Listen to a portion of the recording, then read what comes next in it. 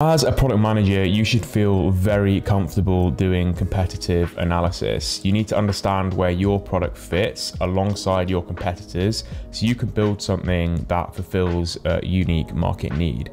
Until a few years ago, I was very much caught up in the idea that when doing a competitive analysis, you kind of want to focus on the product itself and the features that your product offers versus other products and how you can differentiate that way. Recently, I've been thinking about this a little bit differently and actually coming to terms with the fact that distribution, when it comes to building your product, is far more important than the features itself. So what we're going to be going through in this video is how to do a competitive analysis, but actually on the go-to-market side, not on the product side. So how to look at your different competitors, understand how they're getting distribution of their product, so you can either apply similar principles or serve an unmet need to get a unique advantage with your go-to-market strategy. So this is the template that I use to do competitive analysis on the go-to-market side, and this is part of ProductManagerOS, which I'll leave a description for below, but we're going to go through everything step by step so you can replicate this at no cost. And yeah, let's take a look. So imagine that we are launching a CRM platform and HubSpot is one of our competitors. The first step to do is just describe what they do. This is more for the good of the rest of your team, to be honest. You'll probably know this already. And then the next step is to just create a high level kind of plan of how this company is getting distribution of their product. So with HubSpot, they have the product themselves, and within that they have a referral scheme and an affiliate program. So just kind of jot that down, again, very high level. Then they have their media arm where they have kind of like a podcast network. They have a couple of podcasts in there that I've listed. And they also have a ton of kind of guides and ebooks that they use as lead generation strategies. And they even actually run paid ads for these products as well. And how I kind of go through gathering this is I'll literally just go on the HubSpot site. I might generate a sitemap, but usually I'll just kind of browse through the site and see what I can see. And as I'm doing that, I'm just jotting down these notes, opening up a mind map and putting things down, seeing how they all fit in. Probably take a couple of hours, but definitely worth the time. I'll also sign up to the different kind of freebies that they're giving away, understand the email flow. And with the ads, I'm actually kind of usually going into Facebook ad library and understanding what kind of ads they're running. With Google, it's obviously easy. You can just Google the name, see if they're running Google ads. But yeah, that's just like very high level how I'm just initially trying to understand how people are getting distribution of this.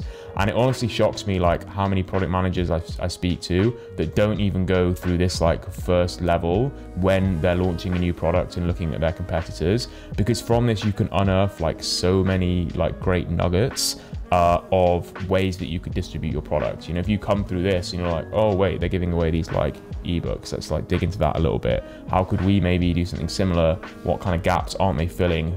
You know, how could we target our customers with something that's going to get an email address and then get them into the onboarding flow?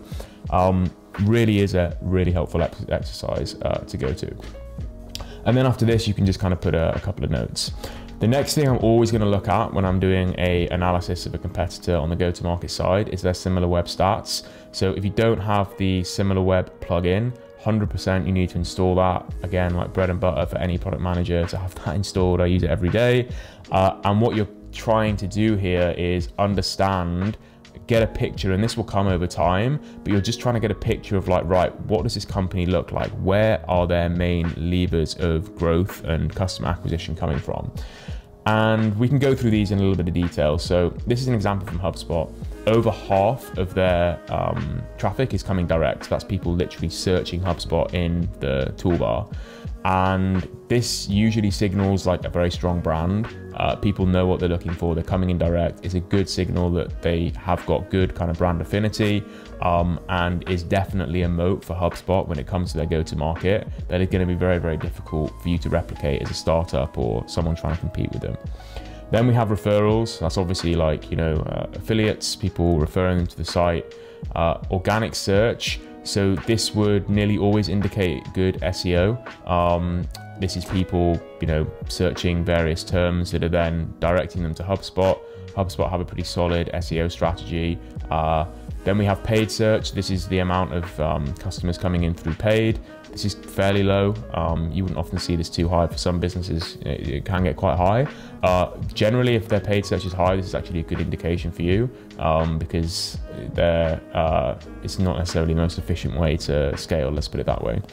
Then we have social, kind of obvious. Mail, so this is people coming through their mail. This would often indicate that they have a kind of already existing fairly big client base, which is obvious to HubSpot.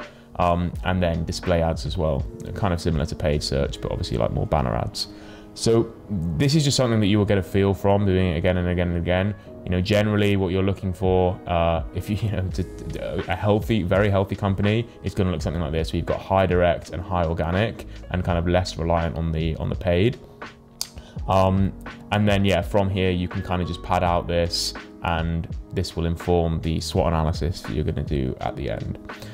The next thing you're going to want to do is just really think about the target audience. Now, you might do this already as part of a normal competitive analysis, but I do like to just dig down on this in this specific framework, because it is just so important to keep reiterating to yourself, like, okay, exactly what do our competitors' audience look like?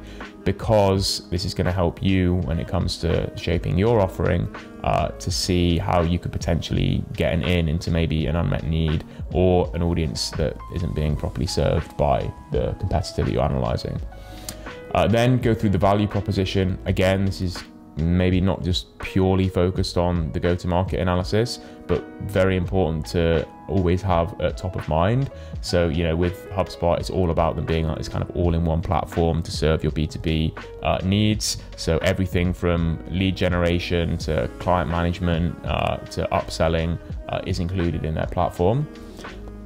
The next thing we want to go through is their marketing channels.